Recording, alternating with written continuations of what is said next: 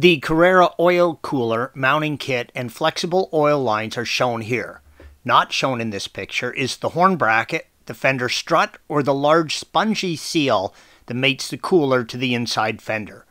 If you're purchasing a used oil cooler, make sure that you obtain it from a reliable source that will guarantee its condition.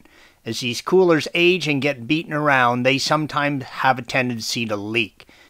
Make sure that any cooler you purchase has been completely inspected and pressure tested for leaks.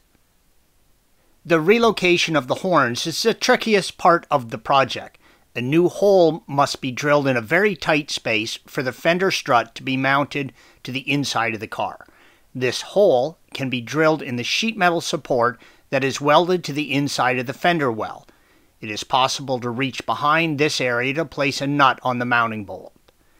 The Carrera oil cooler is shown installed here in the front fender well. The lower bracket must be welded to the inner fender well in order to firmly mount the cooler. Note how the large seal that surrounds the cooler mates with the inside walls of the fender.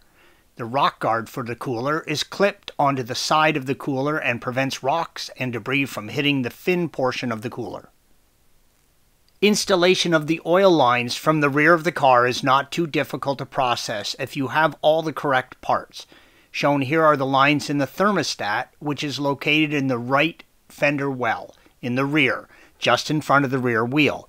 The two lines that bend downward go to the rocker panel and run to the front-mounted oil cooler. The two lines that exit out of the thermostat go to the engine and the oil tank.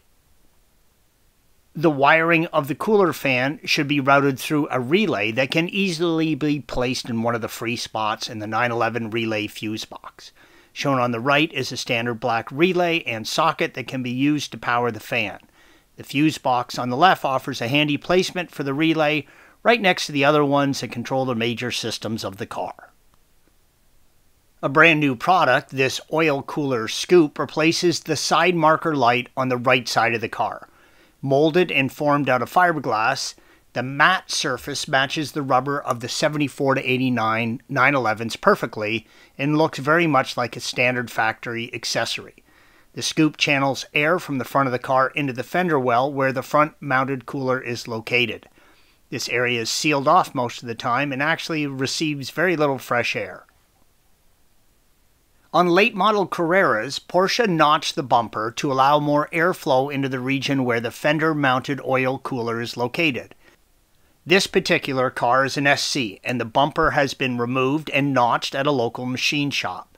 Notching the bumper and adding the oil cooler scoop are probably the two best methods for increasing airflow to your oil cooler. Thanks for watching. Be sure to subscribe to our channel and check out another video in this series.